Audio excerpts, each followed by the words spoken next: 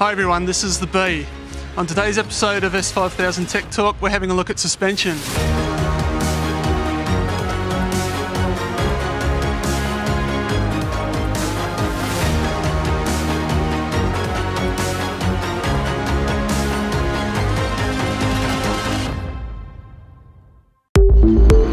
Suspension on open wheel race cars is generally divided into three main components.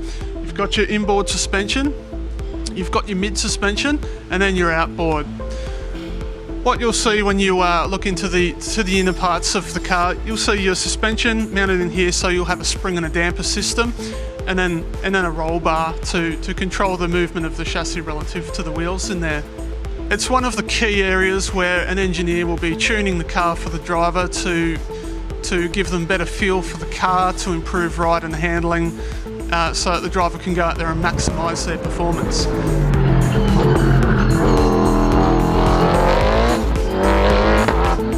One thing on these open wheel cars that you won't see on your general road car is push rod suspension. So this is where a push rod actually moves a crank on the chassis, and that's where your loads are transferred into the shock absorber. And one of the key reasons for doing that is aerodynamics. On these open wheel race cars, anything you put in the oncoming airflow is really detrimental to how the car will operate. They're very sensitive to airflow. We try to get as much out of the way of the free stream airflow as possible, and that's where the mid suspension section comes in. So you can see here, it's all made of an aero tube material. This is all chromoly steel with chromoly inserts in there. It's all welded together. So it's got to take the loads of the wheel getting slammed by the bumps and the aerodynamic loading of the wings and the body of the car. It's got to transfer that through to the shock absorber, and it's got to give the driver a good feel. It can't flex. So they've got to be very stiff for what they do, and then we make sure that the airflow that's leaving it as undisturbed as possible.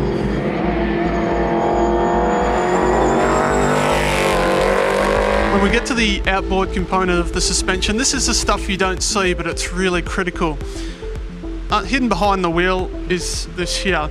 So this is one of the uprights off the S5000. These are all locally produced, spindles coming from Hollinger, and the uprights produced by us.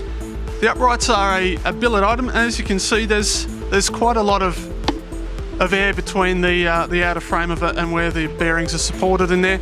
This blow-through design makes it really effective at cooling down the brakes on the car and helps keep some weight out of the upright. The other critical thing for the uprights is where you can adjust the performance of the car with things like camber and toe and caster angle of the car to help give the driver the feel they're looking for, or the stability on the track for the ride and handling of the car.